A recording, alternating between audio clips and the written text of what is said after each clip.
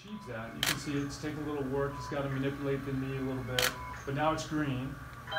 You hear that? Yeah. So now he's successful in that part, and now he goes on to the next phase.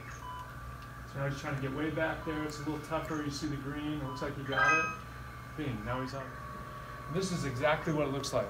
Exactly. You can see a little bit of that tear. See that right there? He's going to try to pull on it. So that's what a typical tear looks like. And this is what again? A meniscal tear. Yeah, and he's doing a partial meniscectomy is what we call it. So you can see here it's simulating the tear. He's pulling the normal meniscus. So he's got to try to figure out how to manipulate it there.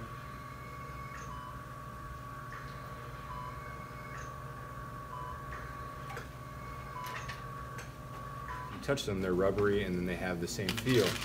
Now these instruments that we have all have sensors in them, and they're modified to tell us where they are inside the knee.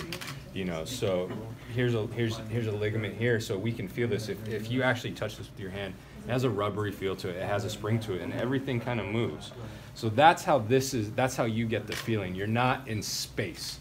You're actually touching something real. You're touching something tangible inside this simulator.